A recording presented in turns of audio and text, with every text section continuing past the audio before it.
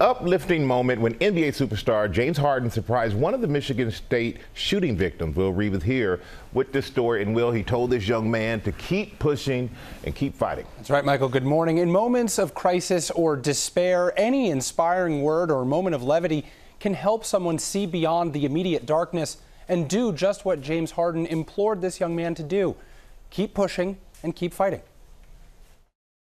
A spirit-lifting moment for Michigan State student John Hao. Everything will work itself out. Keep strong. You're all right. You'll be all right. I promise you are. You got it. All right?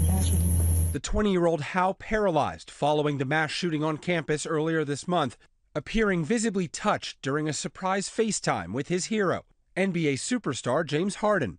Sure. I love when you smile too. Okay. I love when you smile. All right? I'm with you. Harden also sending sneakers to his #1 fan. I know it's tough right now. You gotta stay mentally strong. You know what I mean? You gotta just think positive things and just keep pushing. Like, keep fighting. Sure. I got you. I got some gifts for you too. I got some things coming your way. So hopefully keep some encouragement. Make you smile a little bit. You know what I mean? Harden contributing to Hao's GoFundMe, which will be put towards recovery and medical bills. The donations now totaling over $360,000.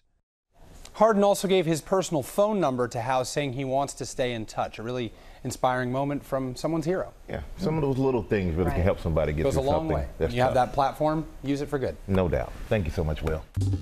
Well, hey there, GMA fans. Robin Roberts here. Thanks for checking out our YouTube channel. Lots of great stuff here. So go on, click the subscribe button right over here to get more of awesome videos and content from GMA every day, anytime. We thank you for watching, and we'll see you in the morning on GMA.